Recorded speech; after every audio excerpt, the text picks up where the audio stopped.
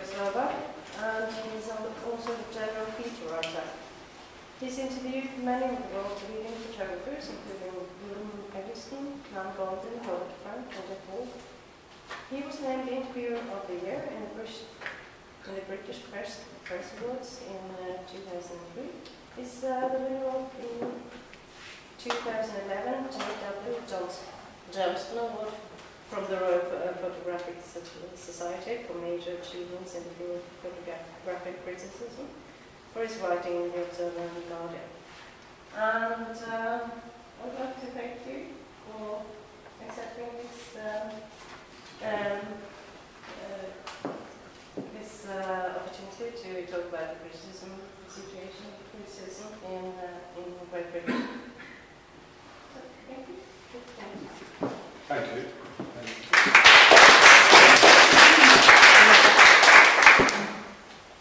Great Britain, that's an interesting term. Not for much longer. I'm Irish, so I hope you can understand my English. I did buy a Norwegian phrase book, and I spent 5 minutes with it, and I thought, no, not a good place to go. So that was very interesting to hear the Swedish history. I didn't, particularly the older stuff, I didn't really know a lot about that. I felt a lot of the issues were the issues that affected Britain and British photographers about 10, 15 years ago. But there's been such a huge change as regards the photo book, and it's one of the things I want to talk about today. And it kind of coincides with the 10-year period that I've been writing mainly about photography.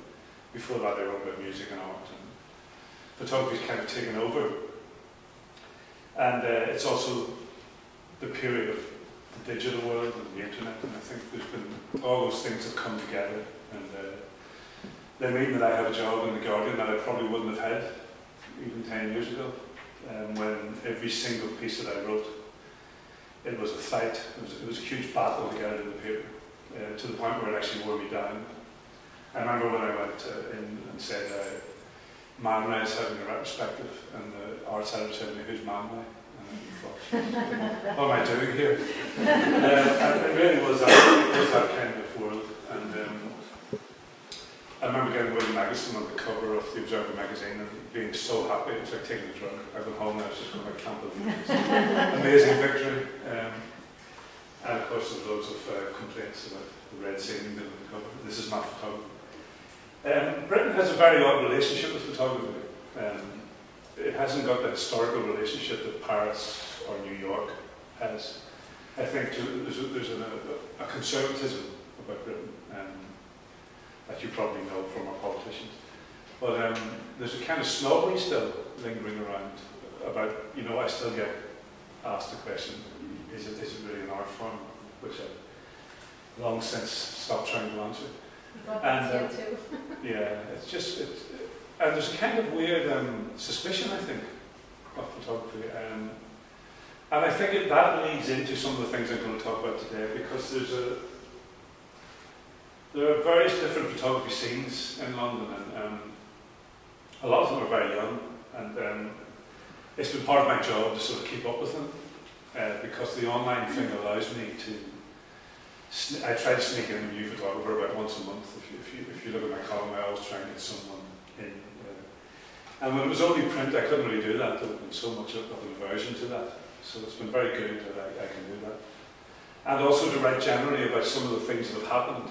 And there's been a kind of minor revolution, I think, in Britain. And it's been led by the photo book and by small publishing houses. And in the last 4 or 5 years by self-publishing. Self-publishing has become a huge thing that has moved from the underground into the mainstream.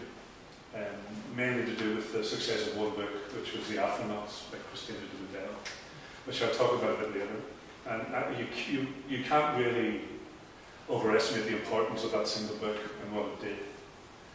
And when I go to colleges and talk to university students, I mean, they don't talk about The Americans by Robert Frank, they talk about The Afronauts by Christina de Liddell. That is their yardstick, and that shows the possibilities they have, I think. So part of this talk is going to be about all those things, and I'm also going to indulge myself, because I think, as the last lecture showed, that the photo book is also a very personal thing that you personally engage with. And a lot of the books I want to talk about, including the three that I've chosen, they're quite personal to me. You know, there wouldn't be all the people's choices. Or I also have photo books in my studio that, if I wasn't writing my photography, I probably wouldn't have it. I probably would have sold or given to university. Because in my house, I've only got things around me that I actually like. And it's become quite odd that I also have to have this other library, and a lot of it, much as I love a lot of Thomas Struth and Mitch Epstein, I don't really, they don't emotionally engage me the way some other books do. So I've tried to keep this a little bit personal, which I hope you understand. It's not meant to be a definitive overview of the photo book. And I felt like I had to start with Ed Boucher, because he's such a pivotal figure in where we are now, and the fact that 26 Gasoline Stations was published in 1963 and still remains a huge template for young artists who want to make work in a similar vein.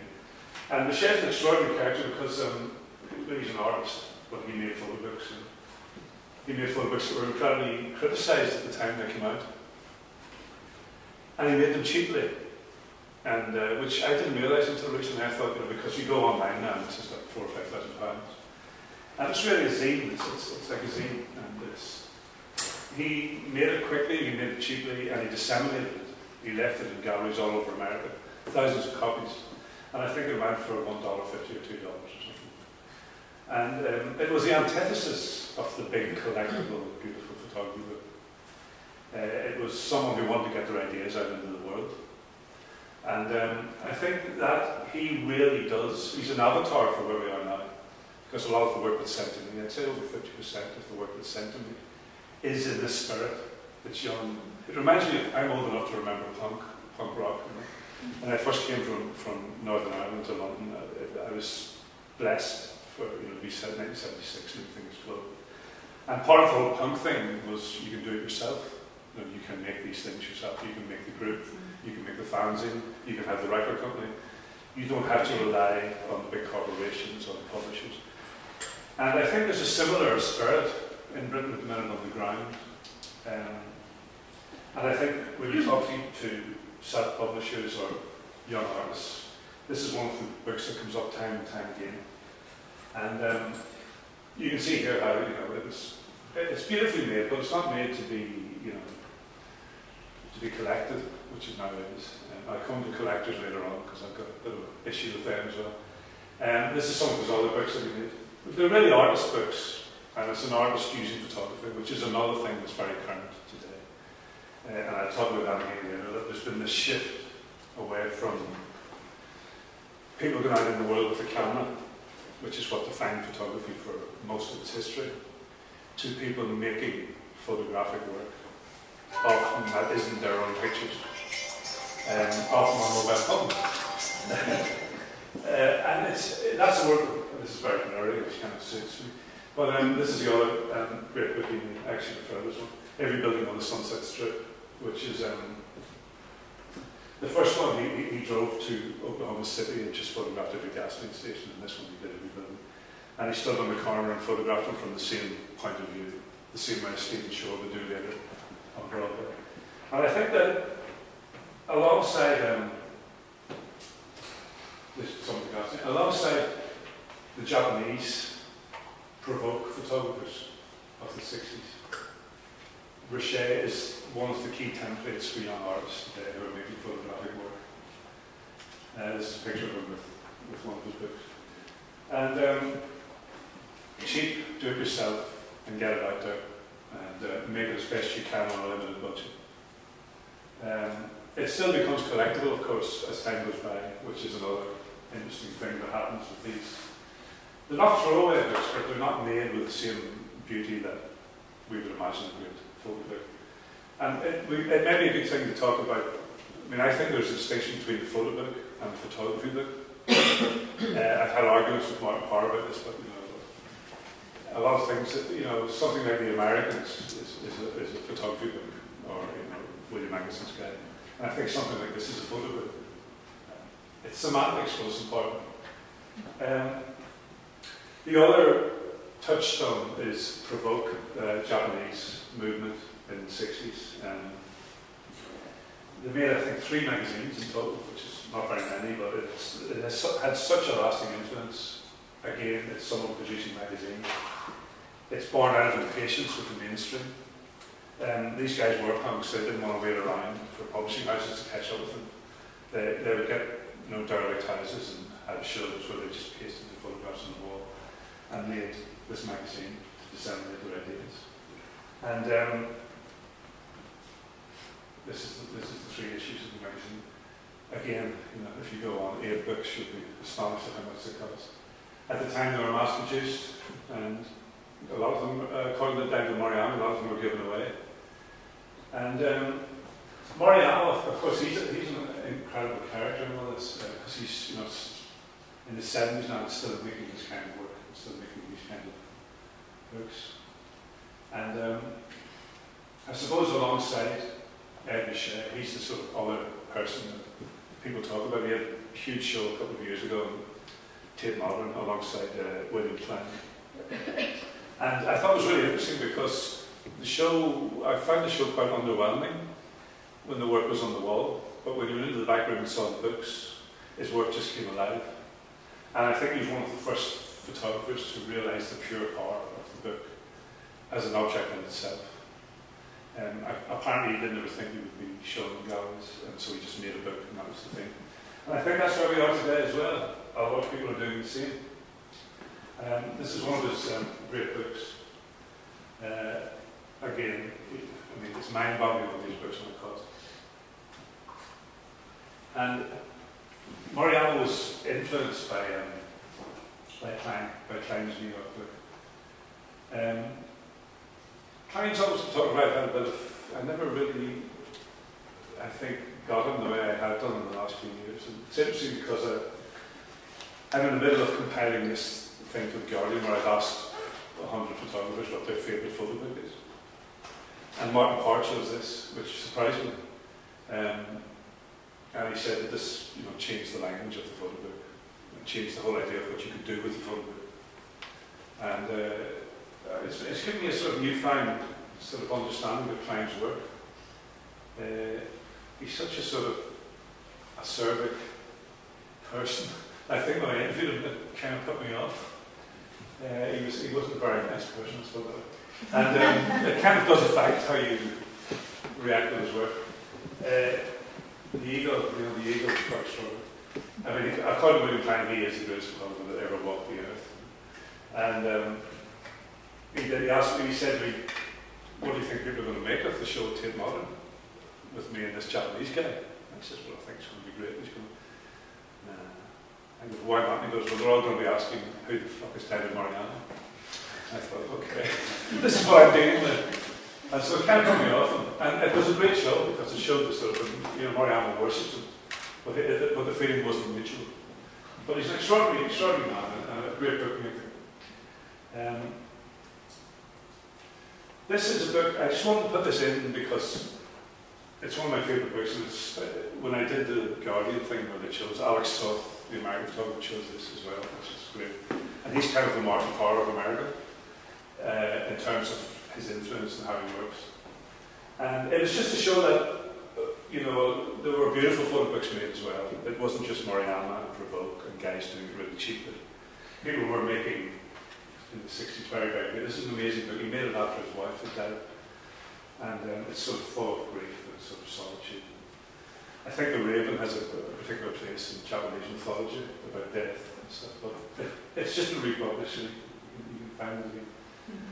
And I don't want to suggest that it's all this punk energy and everything's mad. And, so there's also beauty in beautiful books being made as well. This is what it spreads from the book. It's pretty relentless, but it works. And I like the fact that it doesn't explain anything, but you can kind of tell it's about death in the morning. This is another character that I think is very important in the last 20 years. Stephen Gill, is he quite well known here? Mm-hmm. And Stephen was the first guy that I sort of came across who was a photographer who was really a bookmaker. And that's really where his energies went. he wasn't that interested in putting on a show or having a gallery. What he was interested in was making a beautiful book. And for years he went his own way, and with a little cheap camera. He famously photographed the flea markets in London and Hackney. And before Hackney became hipsterville, he was wandering around doing books like this. And making, I mean, you can see the colours very beautiful. And he just had I remember when I first met him, I was still sort of grappling with the idea of the photo book versus the print and stuff. And he kind of was one of the people that convinced me that if you approach the book the way an artist would approach the book as a photographer, you can make a very beautiful thing. And I think he's underrated in a way. But I just put this in, we were talking earlier about the pencil. For some reason it reminded me of each other. I don't know why. It's just sort of ornate colours. This is the first ever, am I right? Is it the first ever photo book? Photography book? So they say. It's certainly the first British one. And the pencil of nature, which is great. Apparently he slipped something inside where he had to convince people that it was actually photographs, not etchings or drawings, because people wouldn't believe that it was made mechanically. Everyone thought it was an actual engraving. So there's nothing new under the sun. I just put this in randomly too. And this is Stephen again. And you see this is a pastiche of another book. There was a series of books in the 60s called Field Studies, which were about flora and fauna and topology. And he basically went around Hackney and he photographed behind billboards, the backs of billboards. And it's a conceptual idea. This is the other thing that's interesting, which I'll go into a bit deeper later. With a lot of these new books, the idea is the thing rather than a bunch of beautiful photographs. It's the idea is foregrounded. It's like, conceptualism. Another one which is great. I love this cover because you don't know what you're getting. And he saw that it was sealed, so you couldn't actually see it. And he actually instructed the Photoshops not to open it. It was conceptualism. This is one that he made, he buried it in his garden for a month and then dug them all up and stuff. I don't know. It gets a bit silly sometimes. And if you go to one scene in a couple of weeks, there's an English artist called Belinda Gibson. And she, her studio burnt down recently and she lost all her books and prints. But she's doing a performance at Unseen where she's got smoke houses and she's got smoke photography books, which you can then buy. I don't know. I don't know what you do with them. I mean, you can't take them home because they stink. But this is kind of the same idea. And you can see a lot of the tropes of conceptual art creeping into photography. And as I said, photography moving from photography to the photographic. And I think that's one of the big things that's going on, which we can discuss later at this time. This is his last book, and again, 6 different covers, marble, handmade. For me, the photographs inside didn't quite live up to the covers, but they're beautiful things. And if you go to, you were saying about there's no books in libraries, but I noticed when I go to art colleges that a lot of the photography colleges now build up quite a big library. And someone was saying that this is one of the books that the students really go for and sort of look at and study and want to sort of emulate. The other thing that's happened is there's, alongside self-publishing, there's been a proliferation of small publishing houses have arrived in London. Quite late. We tend to do things quite late in England, but then really go for it. And this is, if you think this is like 60 years after Red Michel, but Udi is a French guy who lives in Hackney, and I'd love to know how he makes. I'm quite baffled at the economy of photo books and how they make any money. Because this guy puts out, editions of about 500, and he puts out all of Vivian Sasson's books, for instance, and makes them very beautifully. And what he used to do was the price would go up. When the first 100 sold, the second 100 the price would go up to 20 quid, and then it would go up. So the last ones became incredibly expensive. But he makes very beautiful books, and Vivian has now become quite big. Vivian Sasson, Dutch photographer, in the fashion world and in the conceptual world, but she still makes books with this, and literally he has an office half the size of here, and a couple of interns, and he's making his books. There's a really good story to be written about the economy of photography books and how much they cost to produce. Particularly when a lot of major publishing houses, I don't know if this is the case in Sweden, but in Britain, they're now asking photographers for money. quite a lot of money. I did an essay for a book last year for a photographer called Antonio Olmos, and it was published by Darry Lewis, and he had about £12,000 towards the cost of his own photography. And when he told me this, I was just like, Jesus Christ. Tommy just said the same thing. Yeah, I mean, that's a lot of money if you're starting off, and which you don't get back when you first do it. And I was saying, well, why don't you start, you can start publishing a book. If someone's worked out, you can start publishing a quite beautiful book for £8,000, apparently. And I thought we'd come to start publishing later. These are some of Udi's books. This is a Peter Hugo book. Very scary book where he reversed all the skin pigments in the canvas. These South Africans remakes of white people, sort of like albinos and black people. And this is what it's called. And it's quite interesting that books like this are being published from very small little studios all over London at very high quality. And I think they're quite high price as well. £45 is quite a lot of money, isn't it? That's the one thing I get when I write my column, more than anything else, is people posting about the cost of photography. It's the one thing all the time. People think they're too expensive.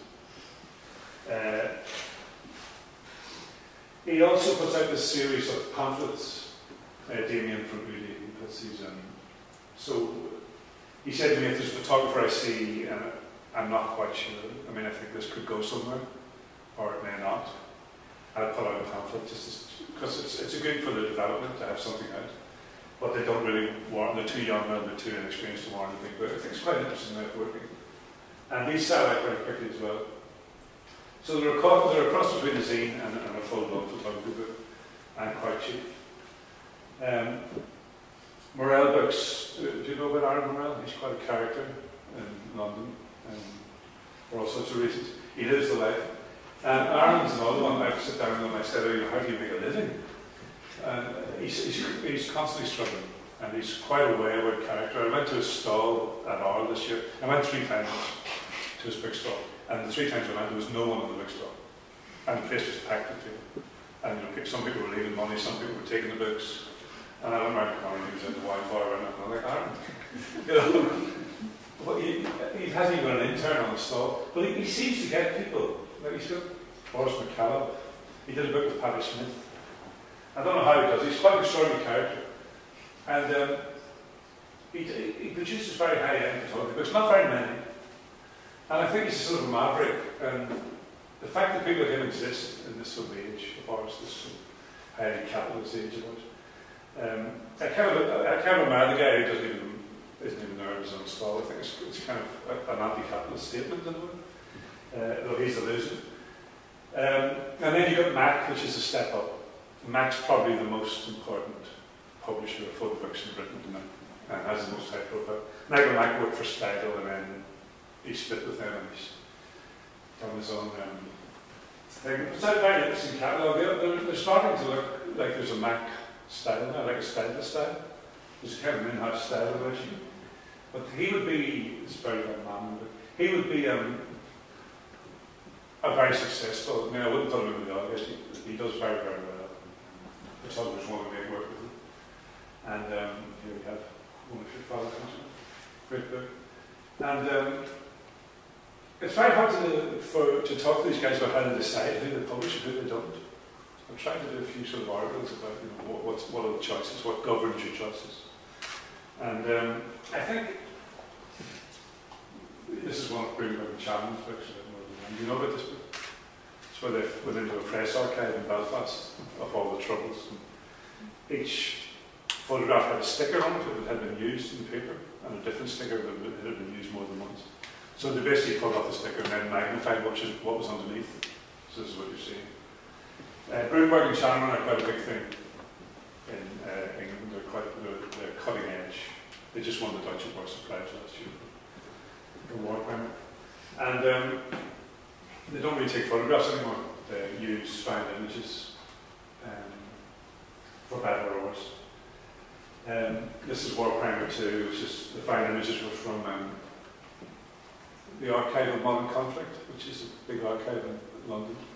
a very mysterious guy who runs it, and he sort of collects old press archives, albums. I don't know, he's got a huge amount of people throughout the world collecting strange photographs. There was a point last year where there was about 6 British photographers in there working. Christina was in there, Christina Bell, Adam and Ollie were in there, Stephen Gill was in there, all making work from found imagery. Huge thing at the moment to find photography, and what you do with it. So this is what I'm saying, this notion that you went out in the world with your camera, it's not really where it's at anymore. It's kind of, you can make photographs of anything, including the internet. This is one of the... They used Bertolt Brecht's original text for his work memory, and then they used photographs of men and stuff.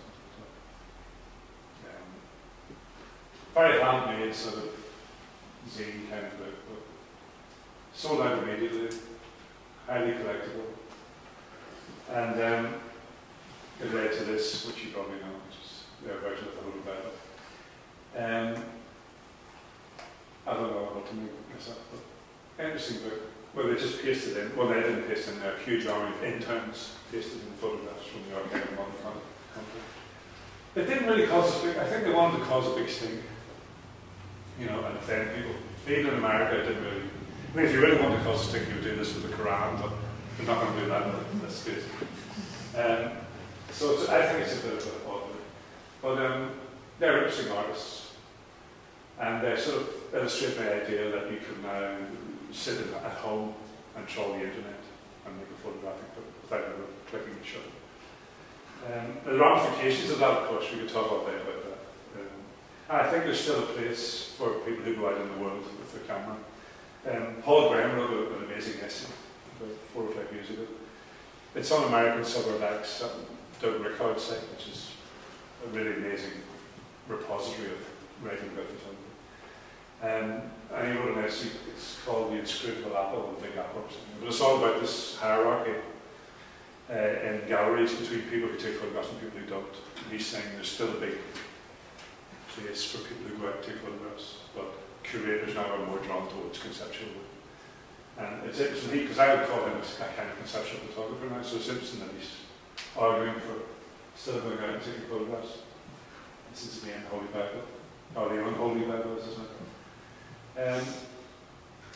This self-publish, be happy is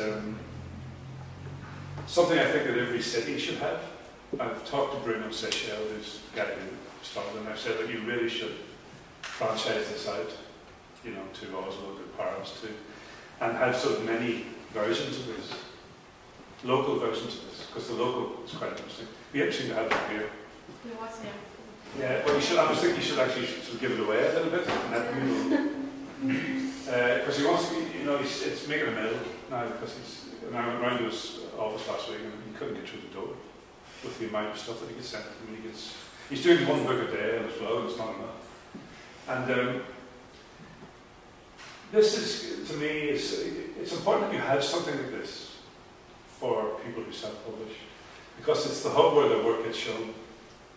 And when Bruno started out, that's all it was. It was, you'd send me your work and I would put it up on my site. And I'd get loads of followers and they would see it. And then they can order the book from you. And this, you know, so it gets like 200 of these at the end. And it's grown and grown and become quite an interesting phenomenon, I think. It's one of the stalls.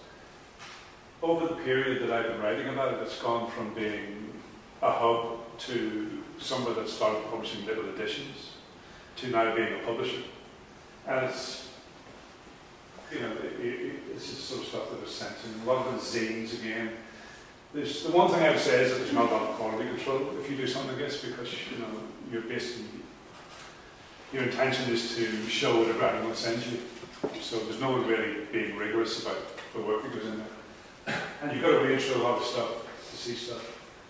This is the kind of stuff they do. And they do a lot of workshops, they do a lot of lectures, they do something called the Fotobook Orchard, which would be an insane, which isn't anything that you think it's going to be. It's actually very tame. The Office. And this kind of is born out of the same impatience that I was talking about earlier, that Rocher and Provoke and Mariana had. You know, we can't wait any longer for style and stuff to catch up with us. We're just going to do it ourselves. We can't, you know, it's basically, it's the punk attitude of the mainstream's over there and we don't even care about it anymore. They don't care about us, so we don't care about them. And this is one of the pamphlets they put out, with various photographers. They do weekends, almost like little mini festivals. And often they will, I don't know what he did when he came here, but often they will produce a book. Just gave a lecture. Well, the last one we did in Japan, it was a half day, and at the end of it, they chose 2 people and they produced the book by 6 o'clock, and then sold the 100 copies. It's interesting. They do a school, they actually don't do a school anymore, but they tried it for a while. And it's just they're just an interesting hub for ideas. So I don't know if this is the same kind of statements, I think not. But every day they do a book du jour. It's quite pretentious bringing a book du jour. Is that French? And these are some of the books that they wrote about. It's one of you. Oh. I did that before I knew you were going to be on. I'm not raising hands. But there's no. I love your titles. Thank you.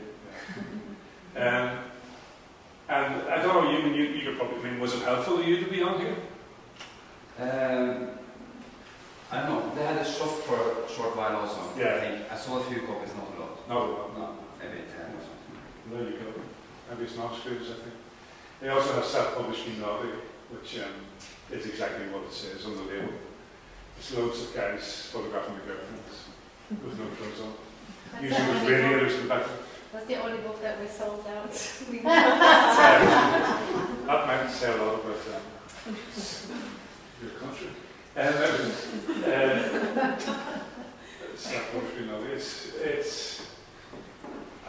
always go on just to look at the titles, because sometimes, you know, this is one of my favourite titles of all time. Sadly, the book doesn't really live up to the title, but that sold out pretty quickly. I'm not quite sure we bought it. And there's a mischief to it, isn't there? There's kind of energy and a mischief, and I think this is what it's really all about, isn't it? Whether or not that energy gets transformed into really brilliant photo books, it's hard to say. This is Alex Soth in his office. Alex Soth, I'm not quite sure how you pronounce it, but he's an interesting character in American photo book culture because he sort of straddles so many areas. He makes very beautiful books. His first book was Sleeping by the Mississippi and a tree. They look like, it's a classic style type book of documentary. And then he took all these swerves and started making little zine type things and putting stuff out like House of Coats under a different name. And putting out a lot of product, almost like an independent music label. He suddenly started putting out all this stuff really cheaply. And then so often we do a really beautiful book. And I think he's had a very, very capitalistic effect in America where there isn't, it's obviously so big. And New York probably has a photo book culture, maybe LA, but somewhere in the middle, he's operating like a cross between Bruno and Martin Parr. He's got that sort of kind of, he's a catalyst for a lot of stuff that goes on. These are all things he just puts out. This is like a newspaper. And now I want to jump into, this has happened in the last 10 years, self-published Be Happy. Bruno suddenly realised that he was missing out on something. I think when the Afronauts took off, because the first time most people saw that book was on his site. And he started thinking, well, hang on a minute, how can we make our own? And I said to the obviously do is publish your own books. And they started with these limited editions. They did a Brimberg and Chapman book, and they did a Christina Donadel, 200 copies with the print. And then he bumped into Lorenzo Vittori, and I've chosen this as one of my best photo books of the last 10 years. This has kind of become a phenomenon, this book. Lorenzo is an Italian guy who lives in London. He's from Venice originally. And he trained at Fabrica, the Benetton sort of school for photography and design, where Brimberg and Chapman also went. But more importantly to me, he worked for a long time as a set builder and a set painter for Tinto Brass, who was a sort of soft porn film director in Italy. If you go on YouTube, you mean really terrible films. The films with shaky furniture, you know, the plumber comes to the door, all that kind of stuff. But he had made all the sets. And I think that this is what really informs this book, the fact that he's a sculptor and an artist. So he went to Ridley Road Market in East London, which is one of the last streets in Hackney that is held out against the hipster revolution. You know, it's the hipster tidal wave. It's like Brooklyn, it's swept all before it in Hackney. I mean, and when I was in college, I used to be in a squat there, and I went down the street the other day, and I was like, what happened? You know, it's unbelievable. Coffee bars and cappuccino bars and art galleries, and guys with beards. Everywhere you look. And this mad street market managed to hold out, and it sells African and Jamaican food and Chinese food. So everything in the book is taken from the market. So the portraits are from the market, the weird vegetable sculptures are all from the market. The pigments you find on a pigment, this guy who sells pigments that people eat, chocolate people eat, to make them horny, apparently. African people have certain chocolate. And so he bought all these things, and he sort of went to town and made this extraordinary book, which kind of, you know, it's conceptual and it's weird, but it kind of captures the spirit of the place. And it's gone. It's sold out so quickly. And he had a show at the Photogalleriet in the back of it. He's the other thing I've got to say about Lorenzo is he's such a beautiful guy, and it's really nice sometimes when that happens.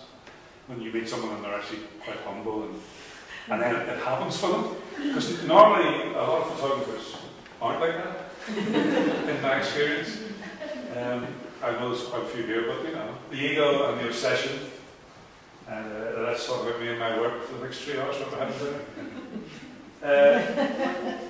And this is one of the, I think this is one of the first editions. It's come out now in 7 different editions, but it's a very important book, I think. Made with African fabric that Bruno's mother sold on the books and stuff. And the first 100 were given away in a bag that Bruno's mum made. Bruno's mum really should be doing talks. She's the hidden power behind self-published we have.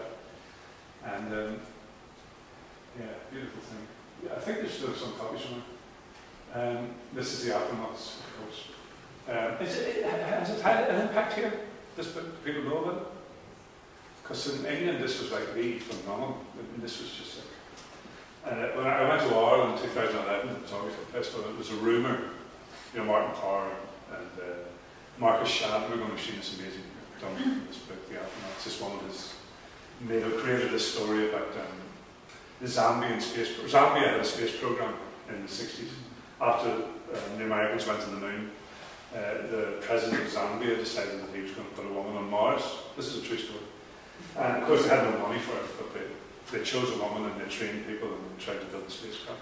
And she found this story of the Zambian space program when she was trawling the internet. It was among the 10 craziest ideas in history. She found this.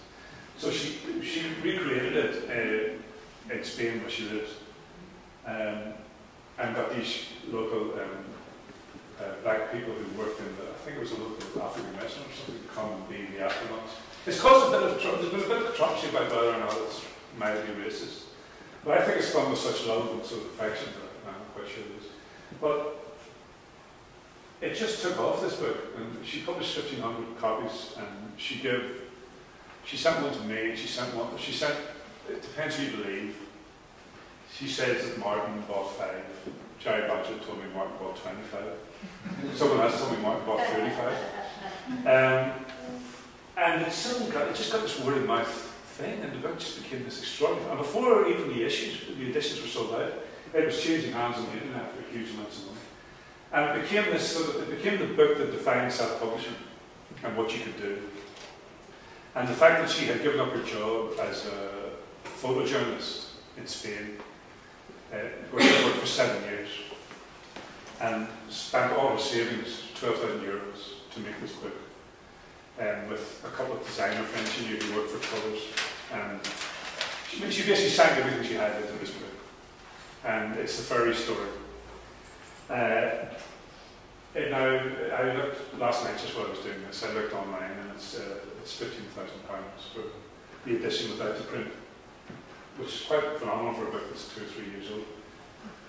The other thing that's phenomenal about it is that when you do talks like this, you realise that nobody has seen the bloody book. I mean, no one's seen. I mean, this book is a legend, but no one's actually seen the thing because there's so few of them. It's attained a life of its own, and she is sort of like she's finally stopped talking about it and giving lectures about it. I emailed her last night to see what she was doing because I said I was going to talk about it. And she's now starting a self-publishing house. She's bringing out her first, someone else's book that she's bringing out. And the girl who helped design this has just brought out a very beautiful book about bulimia and eating disorders. I can't, her name's just gone from my head. I wrote about it about 2 weeks ago. Very interesting book.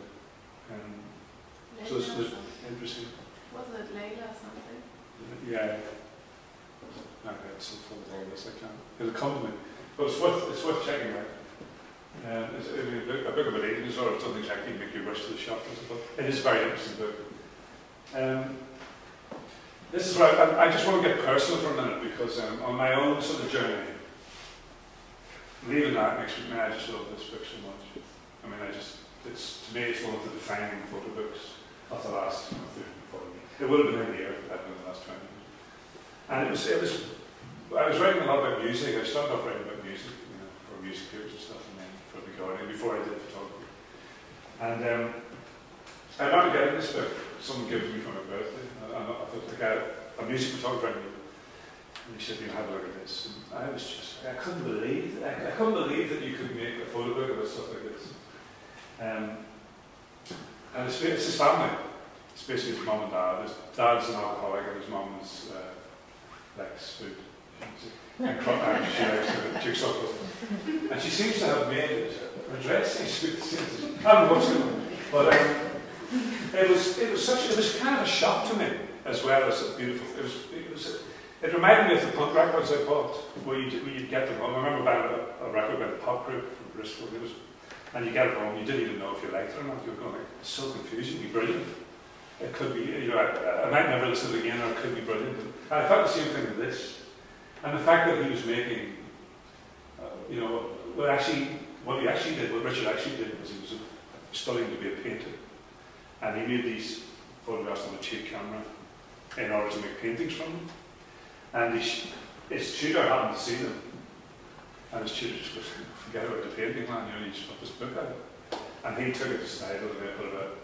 And it still to me seems like such an extraordinary thing that you could point your camera and be so instinctively brilliant at photography that you would get this sort of stuff. I mean, the decor helps, and the fact that they were off their faces all the time. So this is kind of love, and then this is sort of like not love. And this is his dad and his mum with great tattoos. Just before she punched him, apparently. I saw him give a lecture recently. Before I forget, this has just been republished by Errata Books, so you can get it again. But they've messed up the cover. They've done a different cover. But trust me, it's one of the great copies. It's genius. And there's a tenderness to it. There's a lot of debate about voyeurism and privacy and stuff, but I think, this is his family, this is what he was involved in. And he took photographs of it. And you couldn't really, imagine trying to make paintings of this. You wouldn't really have this kind of energy. Or to try and write a novel or something like that. This is my favourite photograph from the whole book. When you show this photograph in colleges in England, people get really upset because they're kept. If it was a child, they wouldn't show it. It would be really anything to do with animals. And have you ever met William? No. He's an interesting character because he is what you would imagine. He gives these great talks where he can't really explain anything. It's brilliant. It's quite refreshing. There's no conceptualism in Richard, which tries to explain what he was trying to do. This is another book I think that's this is very important to me. This book because I just think it's I think it was 1957. Can that be right? I used to think it was the 60s, but apparently it was the 50s. And Van der Waals was an extraordinary character. But this was kind of one of the first staged photographers, I guess. So this is a real person, Valley Mad. She's very famous, sort of model, dancer, singer. She was big influence from Patti Smith. In fact, she gave Patti Smith the tattoo that's on her knee. Patti Smith made this pilgrimage to Paris to meet her after seeing this book way back in the 70s. And he basically found her, and then he sort of trailed her around for a few days doing reportage. And then he thought, this doesn't work, so he then directed her to go and do what she normally does. But he kind of directed and stage managed the photographs. So it is kind of photojournalism, but it's also staged. And they are real people, and she is in real situations, but Van der Hudson is really sort of composing photos and telling them what to do, which is quite extraordinary when you think it's 1957. And it's all around the left bank in Paris when the situationists were. There were these philosophy guys who sort of were behind the 1968 riots. And some of them are in this book, quite famous. I think Guy Debord, the philosopher, is in the book somewhere in the back of the set. And I just think it's an amazingly prescient book that this guy sort of directed and engineered and sort of conceptualized what would have been reportage and made it all his own. I had this extraordinary moment with it. I think she died a few years ago. I did a piece about it and someone got in touch and said she died. She ended up completely covered in tattoos, her face, everything. Quite extraordinary. This is Mark Baldwin's book, Ocean. I just think I had to choose this because it's very different from all the other books I've read, because of the simplicity of it. I mean, it's the beautiful simplicity of one great idea. And the great idea was to find these guys in India who had never been to the sea. They were from a landlocked part of India, and basically he accompanies them as they go to the ocean for the first time. And I think it's almost perfect, this book. It's very small, it's sitting over there, you can look at it. There's not one extraneous photograph in it, there's one little paragraph of text. And it's black and white and really simple. And I just think I'm always saying to students, you've got to have a great idea. You've got to execute it brilliantly. And the end result is going to be brilliant. All those three things. If one of them falls down, this is the problem with conceptualism. You've got to carry it right through. And I think this is a classic example of just a brilliant idea done. And he edited this down from hundreds and hundreds of photographs. I really love it. This photograph alone, I think, is almost worth just that joy of these guys being out there. This is Pretend to Actually Live. And I had a long think about including this because it's a very controversial and dark, strange book. I think he's an amazing artist. I've met him since. He's like William Agguson's bastard son. He's a sort of southern gentleman. So I was expecting this complete fuck up. And this guy turns up with a cravat, on the suit, and he's really, really beautiful, beautifully spoken southern guy. Well, he made a book about his mum having sex, which, whatever way you look at it, is a little bit strange. This is his mum. And he says in the book, my mum's a narcissist, an exhibitionist, and a controller.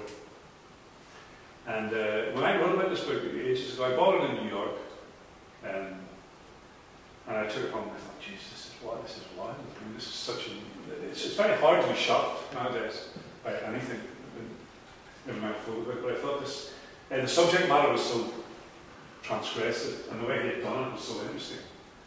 And I'm not showing the sort of hardest photographs in the book. And obviously his mother's quite troubled, and I don't know what you're talking about, but it takes a certain amount of courage to photograph your mom having sex with some of your friends. And in the book, he includes his diaries, his thoughts, and some of his mom's interviews that he's done with his mom. And you realise that this is all about performance, that his mom was actually performing for his camera. And not only performing for the camera, but directing the whole tone of the book. There's a real huge performative aspect. And but as lots of people pointed out when I wrote about it, it's still a guy photographing his mom having sex. Whatever way you cut it up, it's still a pretty mad thing to do. And she got in touch with me via him, and she said, I'm really pissed off at this book because my name should be on alongside Lee's, because it's a collaboration. And that really made me think about it differently. That she was actually thinking, I'm an artist as well making this, and it wouldn't be made without me. It ends up quite sad because she's obviously she's one who's has a lot of trouble getting older. It's really a book about mortality, and as most photography books, one way or the other. And I did an interview with them a couple of years ago. We had a show in London. It was a show about motherhood. Susan Brecht, the American curator the show about motherhood. And she rang me up and said, I'm thinking of putting Lee's book, or Brandon Cruz, I'm thinking of putting Lee's work in the show. And I was going like, are you mad? That'll be just a time, because the tabloids will get a hold of it. And kind of didn't happen, but people were annoyed. A lot of women were annoyed by the work. And the same when it was shown in Ireland a few years ago. They did this strange thing where you walk through the show, and then at the end they had the text. And the text said, this is his mum. And I thought it was kind of slightly immoral, that they should have let people know before they went in. And a lot of feminists were understandably annoyed at the whole thing. But I think it's a very important book. It's an interesting book, and it has a life of its own. And it's a book I've never enjoyed the work in the gallery. I've seen it in Ireland, I've seen it at the Photogalleriet. It just isn't as powerful. And that's one of the reasons why I chose it, because it's very much a work that suits the medium that it was made in, and the medium is the book. And a book is a journey. It was great to see that film, even though it was at Kehrer. Because the book is a journey, isn't it? When you journey into it, it's a different journey than going into a gallery, I think. This is one of the more interesting. And this is at the crew top. I was just thinking, I've got to put it in because you can do anything with the photo book. Look, she's a Dutch artist and she produces a lot of work. And this is basically, she just photographed herself every day after she'd worked out on the treadmill. And she used to just put these daily exhaustion scotches, she just put piles of them in the gallery every time she showed the show, and you could take it away. So she made it cheap and gave it away. Basically, it's her over, I think, 6 weeks or something, just exercise. And again, the idea is predominant here, isn't it? It's not really about how beautiful the work is or how brilliant the work is. And a lot of people might have problems with that, and I think sometimes I do as well, because it's not really about, it's not Claudia Bresson or even Robert Frank. It's not about that anymore. And I know a lot of photographers find that difficult, but the photo book, if I had one criticism of it, and this is a particular photo book, is that it's incredibly promiscuous medium, and there's a lot of stuff out there that probably will be forgotten and hasn't been edited very well. And I'm not saying this is that, but you could see that it could fall into that category quite easily. And the fact that the way she's designed the book, you can flip over different parts and different things. I think you can do anything you want with the photography book. Right now, for the first time ever, it can be about anything. It can even be not about, someone showed me a book recently with white, it was just white light. It's like page white. And he told me the extraordinary difficult process he'd gone through to get these white. And I was, because process, I'm going to leave it to the process.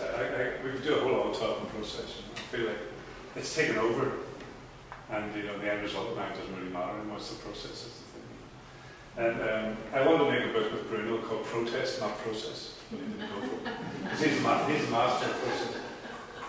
And I just thought, this is what this stood as a great photo book for years. This is one of the great. Still is. She's one of my heroes, and there are still photo books being made like this. With the care and the attention and the craft and the decisive moment and all those things.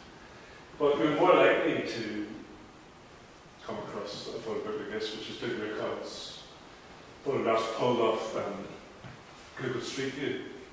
So he trawls through Google Street View and says this is a resource. I can edit and curate Google Street View, and I can tell you, I can make a photo book about America and its urban poor without actually going out into those communities the way that Eugene Smith or someone would have gone out and spent days among them. You can actually now sit with your laptop and use these anonymous.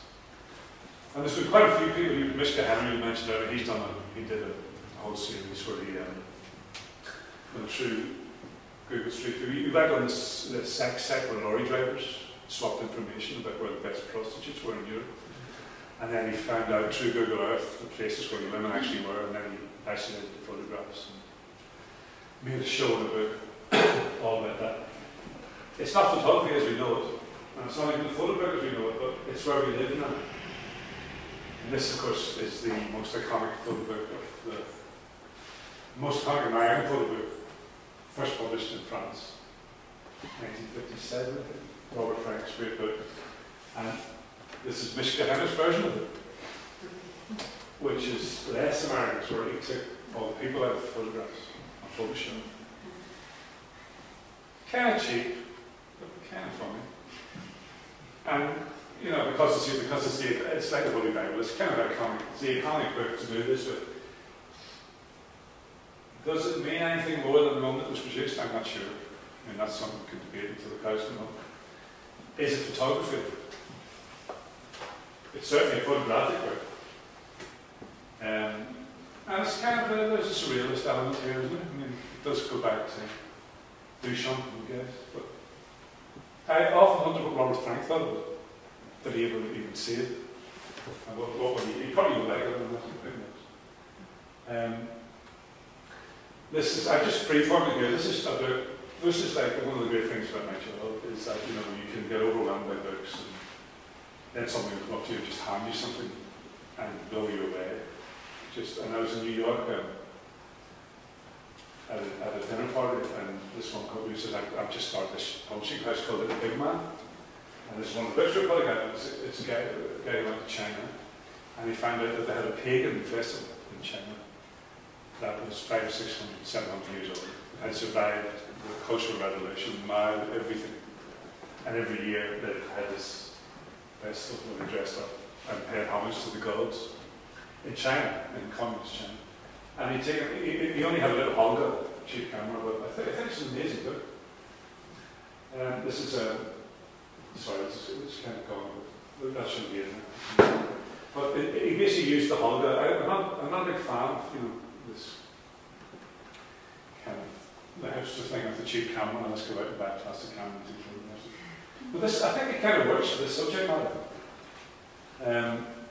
It just landed in my lap, you know, this strange little book.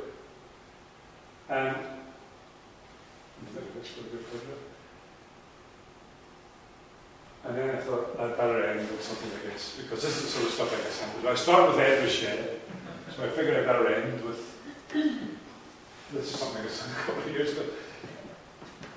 Again, self-referential photo books that are referring to the history of photography are a huge thing. And this is one of the funnier ones, you know. We had the gasoline stations in this guy's place who went for gasoline. Not only that, but this is just about to be published, which is, again, Google, sort of hold-ups, stick-ups. And I'm not quite sure of the worth of things it is. I feel like this is kind of where we're at, and it's brilliant, but it's also slightly depressing. And it's to do with the fact that we all think we're editors, we all think we're photographers, we all think we're curators, and we all think that everything is free, and the whole imagery out there is all belongs to everyone, and we can do what we want with it. And there's something quite interesting about the fact that, you know, this guy spent the time to go and trawl through Google and find violent hold-ups in America. Well, I'm not sure it's the same energy that drove Ed Richet to make his very formal, crafted portraits. And so I'm slightly conflicted about this world we're living in, which is one where things are getting more photographic and less about the art and craft of photography. Things are getting more referential, constantly referring back. But I think that's culture generally. I think that's sort of late capitalism generally. That's happening in pop music, that's happening in films, it's happening in movies. It's as if we've run out of new ideas, so we've got to go back and rerun some of the older ones. And the third thing that's happening is that the photo book is moving ever more into the centre of things, I think, for younger photographers and younger artists. And it's becoming more an art, like the artist book that Richet made. It's becoming this book that artists who make photography make. rather than book that photographers make. So most of the work that I see at colleges or in MS shows, it's kind of coming from fine art and conceptual, even though it's photography. It's really coming from those traditions.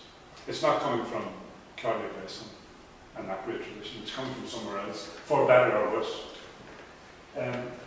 But the hopeful thing is that the photo book is surviving, as you said yourself earlier, throughout the whole digital thing. It's still a beautiful thing that you want to take home and have it. And I think the uniqueness of it, I did an interview with Simon Baker, he's the first curator of photography at the Tate. 60 years after Sarkozy, we finally get one in Britain. But one of the things he said, and we were talking about this, you know, that you can wander into an independent bookshop, like Donlands in East London, or the Photographer's Garden bookshop, or you can read someone and you can pick up, you can hand you a book, or you like the Chinese book Shangxi, and you can take this home and go, like, this is such an amazing thing, and cherish it, and never think, I want to see the exhibition. I can't wait to see the show. Because the book is the thing. The book is the object in itself. And I think that's really where we live now. That's finally, and that was the case, of course, with the Americans and with William Edison's guide and with Ansel Adams. But I think it's more the case now. And I think really the mainstream has a lot of catching up to do. And I noticed that when I'm writing in the Guardian, for instance. It's still rather I went and reviewed the man I showed it. You know, if I come in with a brilliant new photo book, there's still a level of bafflement. I was quite interested in your idea that photo books should be in libraries. I'm not quite sure how that would work, given that there's a lot of them, but they're such limited editions. And, you've got to have gloves on. You can take them home and take them back. They're going to steal them. What I think is that there should be repositories, like galleries or places like this, where you can go and look with the gloves on or look online. Even though I'm not quite sure about that. I haven't even touched on that one. Because more and more I'm getting sent PDFs of books. I reviewed one last year, and 2 weeks later the book arrived, and I really felt like I should have waited for the book. Because it wasn't the same. It really wasn't the same thing. And I was talking earlier on with Martin about the Mitch Epstein book, The Trees in New York, American Arbor, or New York Arbor. It's a beautiful book.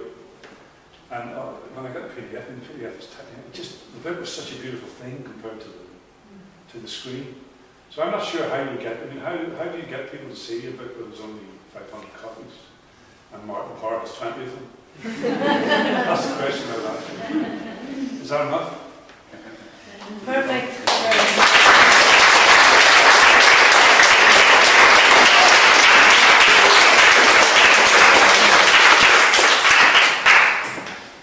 Thank you very much, John, for brilliant insight into, and personal insight into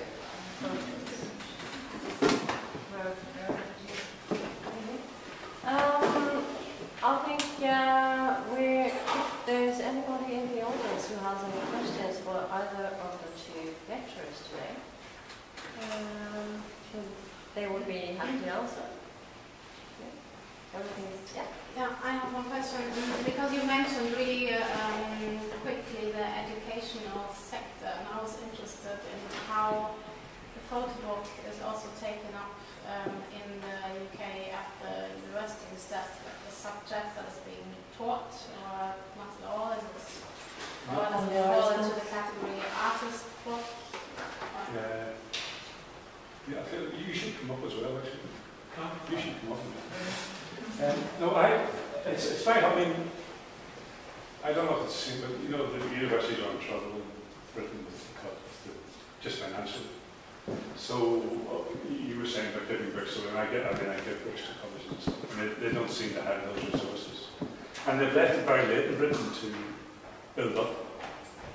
The problem with the photo book is, if you come to it late, and you're trying to build up a library, and it's going to cost you so much money. Because because of Photo Book Volume 1, 2, and 3, they're not so. So unless people donate them. I know Martin's just about to, I think Tate Modern have acquired his book collection. And you feel like maybe it would have been better in an educational place. They don't have a big educational thing. But there's nothing to stop people collating online. and you can have a huge digital resource and teach. But I don't think colleges would cover it. Colleges in Britain teach photography, and not that many of them anymore that teach pure photography. And some of them that do at Westminster Royal College of Art are they're really conceptual art courses about photography. I mean, they're operating in a tradition, you know, Cindy Sherman, Jeff Wall. They're not operating in Claudia Bresson, Robert Frank. You know, it's basically that's an issue. And the role we didn't even talk about the role of the curator, which is the other big thing in contemporary photography, which I've written about quite a lot. And the role of prizes. And and the complex nature of something like the Deutsche Börse Prize, which is the biggest, most prestigious prize for contemporary photography, probably in Europe. And it's completely driven by curators and their agenda, which is conceptual photography. And people keep saying, oh, you've got it for conceptual photography. I haven't. But what I don't like is the bias towards it, the curatorial bias, because it's where the money is. I mean, plain and simple, isn't it? You can still buy a Robert Frank print for a reason. But you can try and buy Jeff Wall print. It's kind of, there's a hierarchy. That's nothing to do with photo books. No, I don't think that, to answer your question, I don't think the educational thing in Britain, I think photography is beleaguered in a way, education. It's, again, it's not taken that seriously. Even though, like somewhere like Westminster, the Royal College of Art produces quite amazing artists. People who have done really well. Well, I think a lot of young people, I mean, I had this extraordinary thing last year where I went to Farnham. It's quite a big college, I'd say, not this in Sussex or something. It's kind of got people like Anna Fox teaching. Well, there was 3 of us doing the day thing. And in fact, we had 15 students each. And I had 15 students, and 2 of them were using a camera on the photography course. The rest of them weren't using cameras. They were using fine stuff. I thought, well, this is a real moment. I don't know if it's like that here. I think we have about the same situation in Gothenburg, where they have a course for high education in photography. Many of the students are using other stuff. Well, you could teach it. You could teach the history of the photo book quite easily. That could be an academic course quite easily. But I think about these libraries, you have one thing, those traveling small exhibitions that are showing photo books, like for example this thing, and you have one in Brighton. You have one in Brighton. And they are traveling around, they have been in Finland, I think they have been in Norway. The sign of the zone, what you're talking about. What? Sign of the zone, there's one, I know that's like small, perhaps. And that's just 2 guys who are enthusiasts. Yeah, of course. But Mark Sheldon has just opened the museum in Kassel. In Cologne. In Cologne? Yeah. Okay. Which is, I don't know, have you seen it? I'll travel in 2 weeks this year. It opened on the 18th, 18th of August. Yeah, but I went to see the space in, when was it? In May? June? When I was part of that jury. And it was amazing how, what ideas he developed about the photo book, not really just presenting a collection of photo book, but what actually the impact of the photo book was, and how you could also pull it into where it actually came from, like depending on the theme, of course, but on the everyday life. For example, they rebuilt the cafe limits in a container with a little hole so you could peek in, constructed according to the photo book. Yeah. And things like that, really thinking outside the box. He did that with Load on the left hand. He did and then he told us also that he was what's this, Chagesheimer, this artist or doctor from Cologne, who went around in the 70s to photograph at 5 a.m. on a Saturday morning through the streets, and then made a photo book out of that, but also an exhibition at that time. And he kind of reenacted that show in the Photobook Museum. So, yeah, so really brilliant ideas of You how put a lot of energy into it. mediate the Photobook. Yeah. Also. And I know Eric Kehrer, he's the prankster in the Dutch guy. Do you know him? I don't know. He does. I know Eric Kehrer. He does really boring photography. He's really interesting guy. And he hates art photography, and he only likes photography that's functional. So his early magazines, he really bored. He had the first one was all about, the photographs of food you see in kebab shops. Those awful photographs of all them. Somebody obviously takes those photos. So he tracked down the guy who and put out a book of his photographs of, chicken kebabs. And he's famous for how not to photograph a black dog. Have you seen this book? It's the funniest photo book I ever read. I should have shown it. Yeah, oh, the black dog, yes. You find this album in the flea market. It was this family who had a black Alsatian.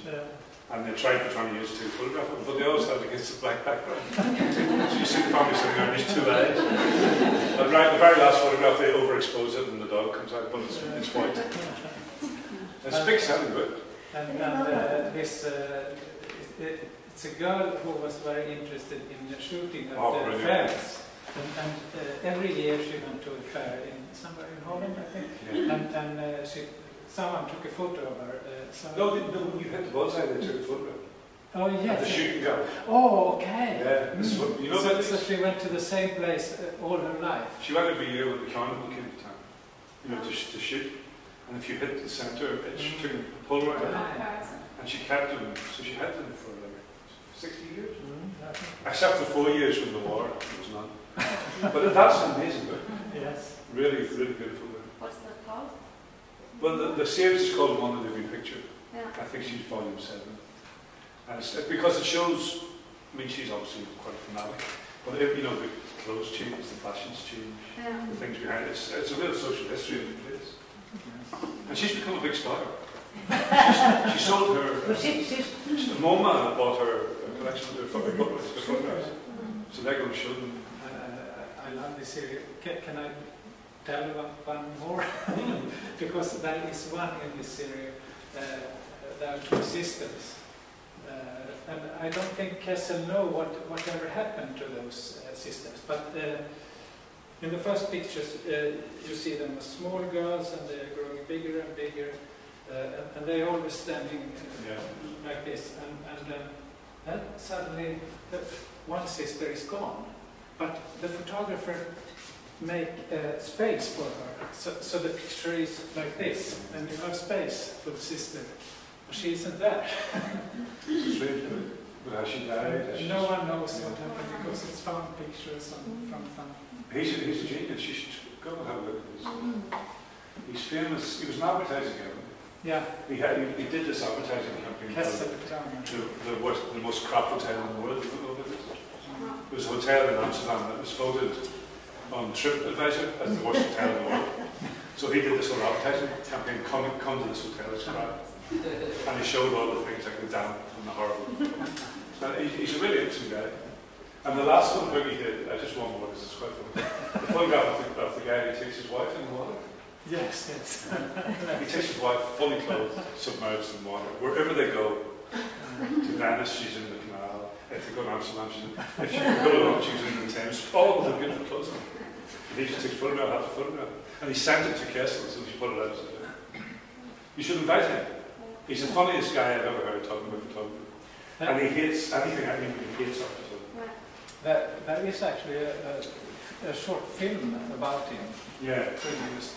I have seen it on Swedish television, and it's quite interesting. You can see he's got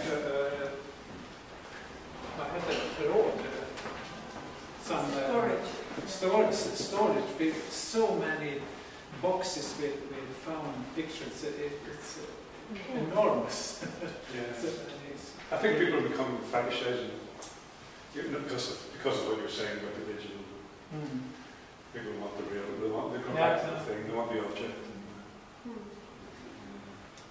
There's that statistic about was 8 billion. Photographs taken. Yeah, 800. No, taking. Actually taking. Well, they said that 800. the New Year's Eve and New Year's Day Yeah. on Facebook alone was 2 million. On Yeah, Facebook I alone, would also in say 40 that's Okay. more. Ja, but it says it's the genomsnitt. Okay, the average. I don't think it matters as much as you think. I don't worry about this sort of stuff. I keep telling artists not to worry about it. Because anyone will take a photograph, but it doesn't make you a photographer. But wasn't it Kessel that in our was making a room with all the pictures that was uploaded, and it was a room like this, Printed model. is full of the 8 by 11, the 8 by 10. But a lot of photographers are really worried about this.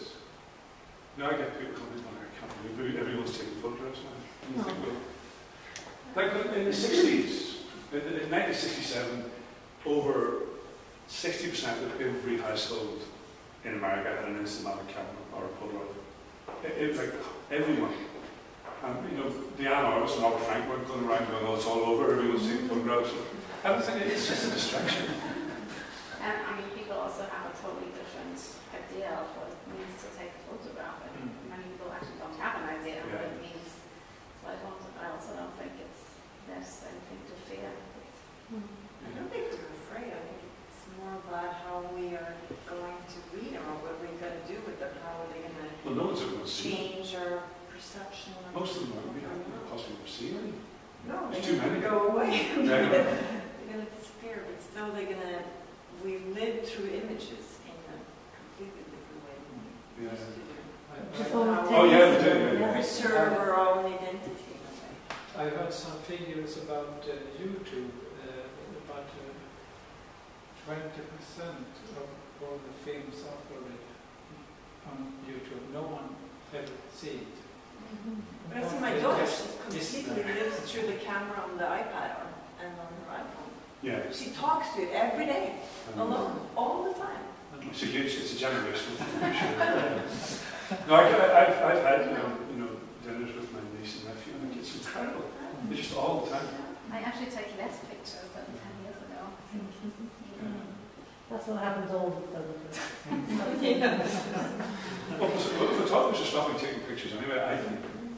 Or less. I think people are making work from the kind of doing themselves at the service. And I think that's a lot to do with the internet, but it's also to do with other things. There's maybe too many photographs of it. Certainly enough. I saw a guy give a lecture recently. It was like, the title was, it's really hard to make a good photograph, but it's even harder to make a really good bad photograph. And he showed all these examples of really good bad photography. And actually at the end I thought he was right. Not just bad photography, but good bad. A lot of the books I get, I think, from the young people who self-publish, they're kind of good bad. They're kind of, there's maybe 2 really great photos, and you go on to make this, you've got it just a hit, but they don't look great. I think that's something that's gone, because you get the digital and just shoot so much. So the notion of narrative and editing and sequencing, I think, is in a bit of trouble, because people just take so many photographs. The good thing to do, I think, for you, I was saying to these guys in farm, you should go out with a digital camera and pretend that it's an old leg, and you have to think about every single shot, because it's going to cost you money. Instead of just, I can take 10 photographs of that door. What do you think you're a photographer? Do you think we're in a crisis? I don't think, in a way, it's a huge question. It's a crisis. Photography itself is not a crisis, I think. I'm not at all interested in any kind of evaluation of the medium, or if it's digital, or it's a phone, or it's film, or whatever it is. But for me, being so old, I cannot deal with the digital image just because of the amount. So I have to have the slowness, and the image has to somehow be part of my body. I have to see it, take it, and it sleeps for a while, and then it comes back in a different shape or in a... So I go through a lot of different stages that I cannot adapt to digital media. If I'm not very precise in what to photograph, then I can use the digital camera. If the image is already made in my head, I can use it. But as an investigation of something, I cannot use it. That's probably generation. If you grew up with that. It's very different. I mean, when you can't see your picture for like maybe 24 hours or even more, because you have to put out the film and then you go into the dark room. It's a whole different process. So it's two different things. When you interviewed great photographers and you said to them, did you know that you've got it on this? And they all say, I knew I'd got with that. I knew that would be the one, even before they see it. It's interesting, they just know. Yeah.